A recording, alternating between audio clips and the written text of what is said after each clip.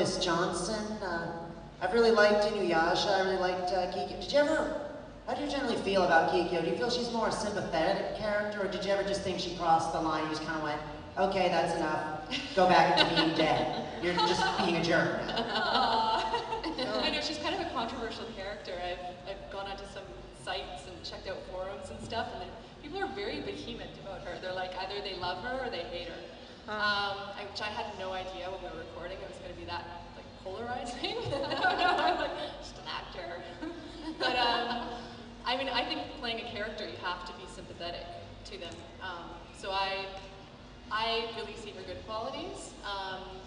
You know, I think she is, I mean, she starts out very gentle. She's very, you know, helping people, sort of oriented.